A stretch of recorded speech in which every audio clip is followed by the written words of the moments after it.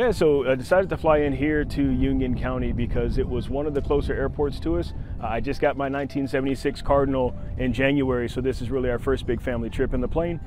This was an economical way to see the eclipse at an airport, with other families who hopefully flew in to see the eclipse just like we did. And just to make memories with the family. That's what aviation's all about, right?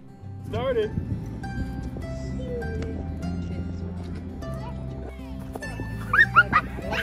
Smiley face but sad face.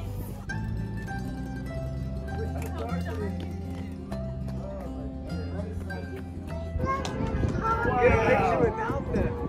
What lights just came on. That is so cool. There's a plane up there. That was amazing. It went dark. All the airport lights came on.